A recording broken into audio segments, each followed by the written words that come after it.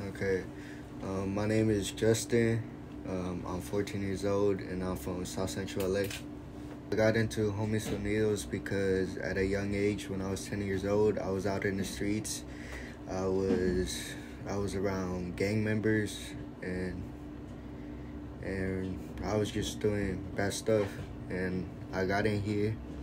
I started doing better, and they were gonna jump me in the gang when I was 12 years old. But since I was like already in Homies Unidos, that really helped me, and I changed my mind, and I changed my life around. And now I'm not out on the streets as much, and I'm getting there. And now my mindset is different. I don't, I don't think of nothing much, but just chase my dreams and stuff. My dream is to make it to the NBA, play basketball.